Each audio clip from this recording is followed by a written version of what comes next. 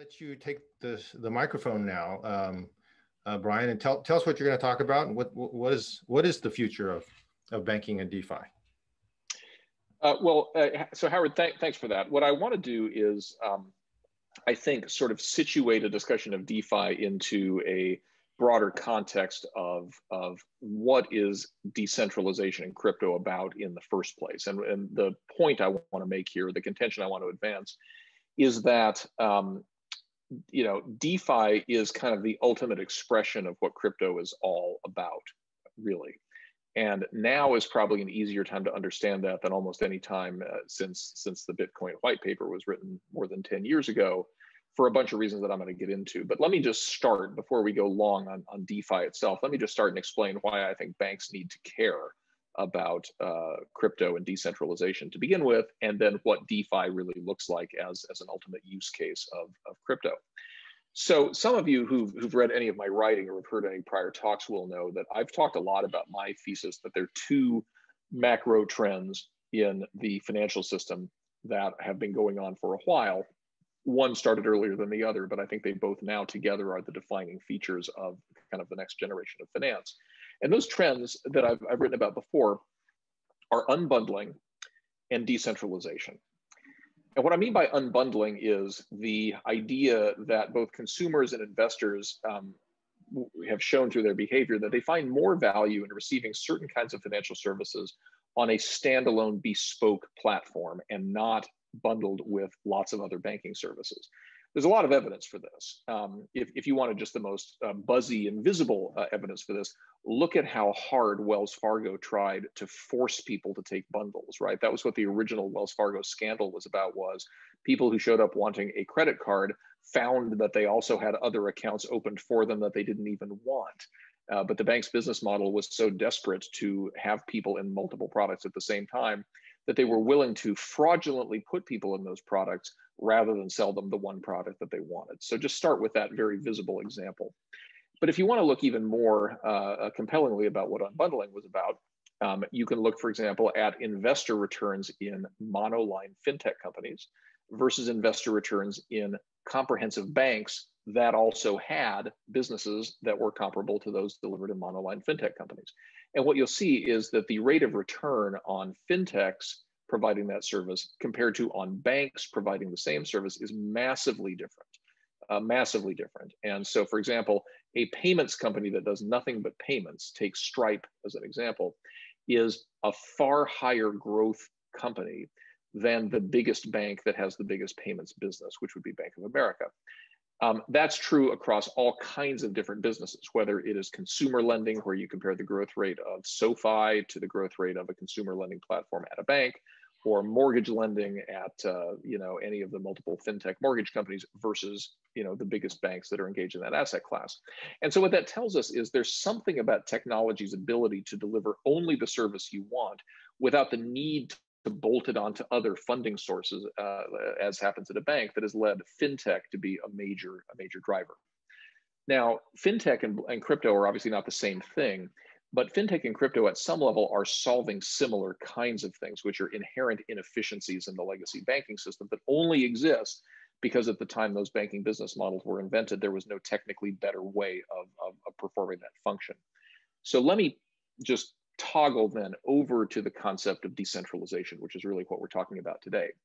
So if fintech is about saying that you don't have to keep your deposits at the same place that processes your payments, or you don't have to get your loan at the same place that you also keep your deposits, crypto is about saying for any given one of those things, you may not need an intermediary at all, whether the intermediary is a bank or whether the intermediary is a fintech company. What decentralization is all about is the idea that open source software can connect multiple different people who don't even know each other and allow them to essentially transact through an algorithm to achieve the financial goals that normally they needed some kind of human intermediation for. And so, we all know the basic story of crypto. We know that, essentially crypto tokens exist to power individual networks. We know that the value of crypto tokens generally reflects the rate of adoption of those networks and everything. But as I'll say in a moment, DeFi is the ultimate expression of all of that. So I want to start with the idea that there are these macro mega trends that are not going to go away that tell us technology will fundamentally disrupt the business of banking, and banks will need to adapt or find their role, at least most banks will find their role significantly reduced and changed over the next generation. Maybe not in the next 2 years, but certainly, I think unquestionably in the next 20 years. So people who talk about crypto to bankers are generally met with the following kind of response. They're generally met with, I thought all crypto was about was either speculation on price or illicit activity. And I don't understand when people say crypto is an open financial system. What are they even talking about? Well, this is where DeFi comes in. You know, DeFi are that set of protocols that exist to do something that previously could only be done through an intermediary. So things like lending, for example, where you needed a pool of capital sitting in one location, and you needed a credit officer to make judgments about how to deploy that capital, for instance.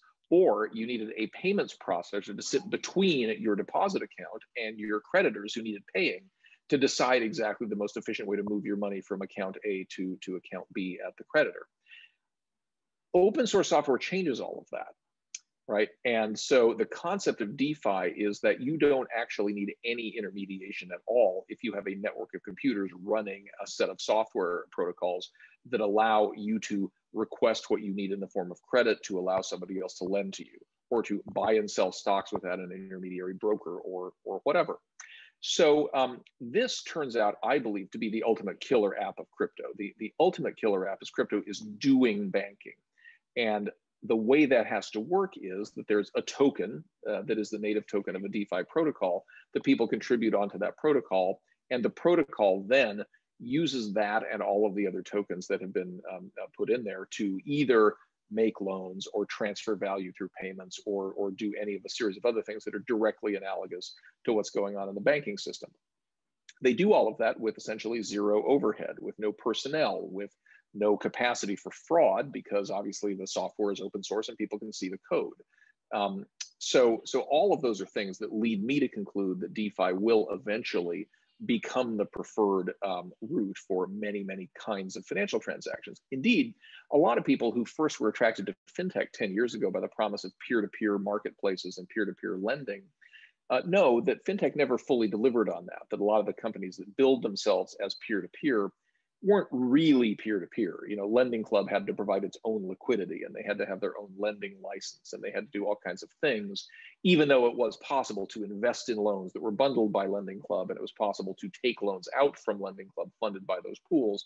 But at the end of the day, there was still an intermediary sitting there, and that was Lending Club. In the world of DeFi, that won't be the case in the future. So there's a question about what that means for banks, and then there's also a question about what that means for the regulatory safety that we've mostly taken for granted in the banking, or had taken for granted in the banking system over the last several generations. So this is why I wrote a Financial Times op-ed just a couple of months ago called "Get Ready for Self-Driving Banks," where I asked the question, is it possible to grant bank powers and to grant a bank charter to a software protocol?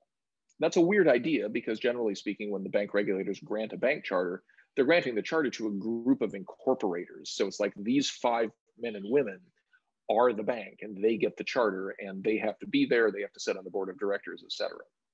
But why is that so? I mean, we do it that way because until now, there's never been technology that allowed banking functions to be done without those kinds of human beings.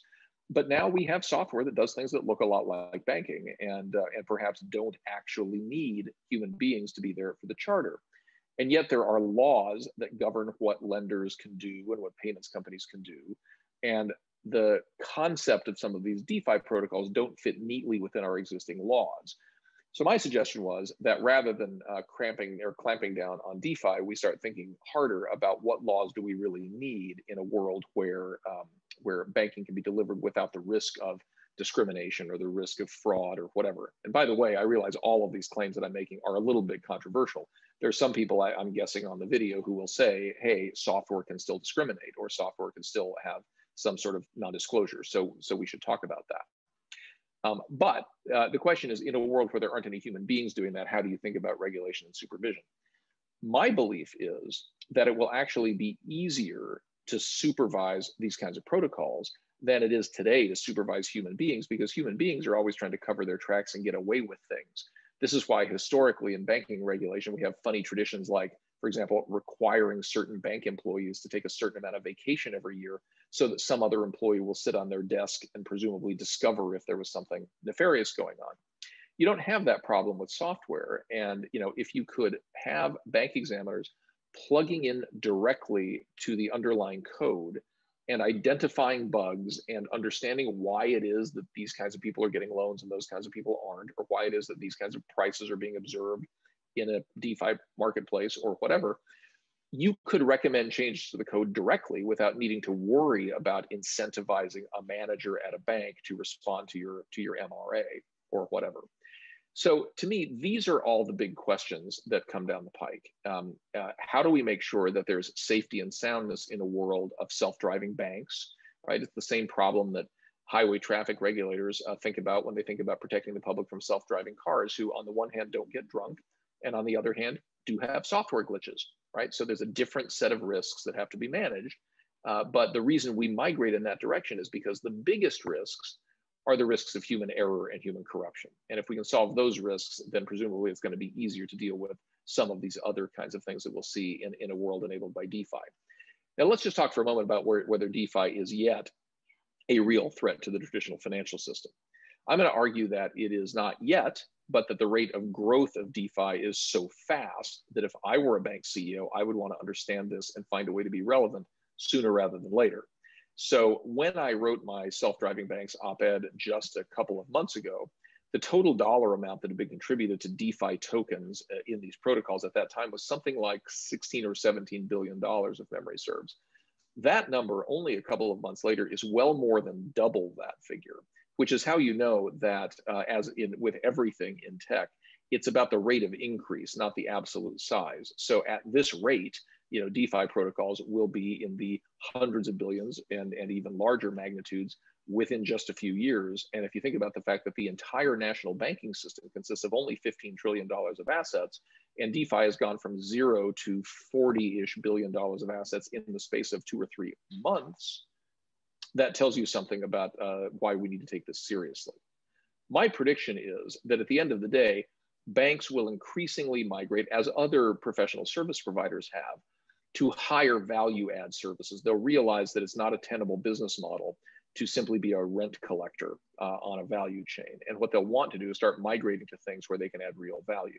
So examples of where this has happened include, for example, when TD and Charles Schwab and Robinhood eliminated trading commissions, because they realized that in a world of online trading, there was just no way to defend charging people a 2% commission for the privilege of allowing them onto your website to click sell on a stock trade. And so those went to zero. And what those services now focus on are delivering advice, making forecasts, engaging in wealth management and discretionary activities, and other things where they really add value versus just collecting tolls. That's, I think, one of the incentives that DeFi will create in the traditional financial system, is taking away the opportunities to just be toll collectors and making it much more likely that the banking system, though it may be smaller in some ways in headcount, will still exist as a value add, not just as a friction in the system. So there's good and there's bad, Howard, when it comes to DeFi. I think that there is, however, an inevitability about it, which means that it's not about whether it's good or bad. We can debate if the internet's good or bad, but the nature of networks is such that they will eat the world, as Mark Andreessen said 30 years ago. And the time now is to get ready for that and anticipate it, not to debate whether we want it. So let me go ahead and leave it there. I know that we've got a panel coming up and a lot of other things to talk about.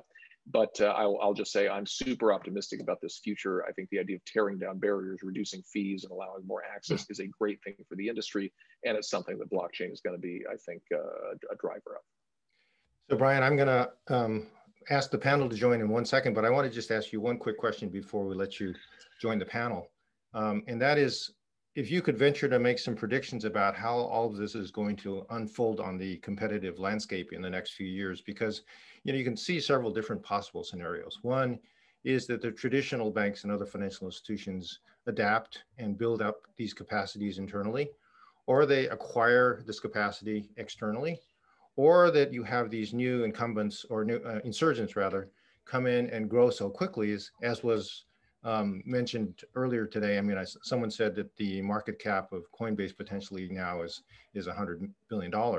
so that they get so big that they can't be acquired, and that they actually become like the Teslas of the financial markets, and overwhelm the traditional institutions. Would you like to make a prediction on what scenarios are going to be likely? Well, you know, there's sort of a short, medium, and long-term prediction here, and I think we should start with the long-term prediction and reverse engineer from that. Right. So, if any of what I just said is true, if 50% of what I just said is true, institutions will become increasingly less relevant over time, right? If you take Coinbase as an example, my former employer, who I'm very close to and have a lot of affection for, Coinbase, you know, among real crypto believers, has often been seen as kind of you know, heterodox in that they're the centralized institution for decentralized assets, right? And the way that I always thought about Coinbase when I worked there was, look, Coinbase's current business model is not its permanent business model. Today, Coinbase is the on-ramp for people to get into crypto, right? To get into a world where you don't need centralized institutions. And at the moment, you know, we still need on and off ramps, because if you buy Bitcoin and make a lot of money and you want to sell it, and that's a thing you should never do, right? But let's say that you're one of those people who are trading Bitcoin as opposed to just hodling Bitcoin. You need a place to go sell it, and Coinbase is where you do that. So Coinbase exchanges fiat for crypto, and they exchange crypto for fiat. But there will come a day when nobody's going to want to offboard into fiat anymore. There will come a day, and indeed there are already countries in the world today, the Venezuelas and Zimbabwe's and hyperinflationary parts of the world, where nobody does want to offboard into fiat, at which point it won't make any difference that Coinbase is big or not, because the underlying economic activity is now happening on blockchain. So you need to prepare for a world where the institutions are not relevant in the way they're relevant today, where you don't need Visa to transmit your payment, or you don't need Coinbase to access your crypto. You only need Coinbase to migrate from fiat into crypto. Once you're in crypto and have a wallet, you can do anything you want on blockchain without need for the exchange. And that's, I think, the future. Banks have lived with their model for like 500 years. That's the weird part. But Coinbase and exchanges like them, they will migrate to become platforms for DeFi protocols. They'll become incubators for new tokens. They'll do all of those things. But the exchange model, sort of like at Robinhood, you know, at some level, collecting fees for exchange business will go away.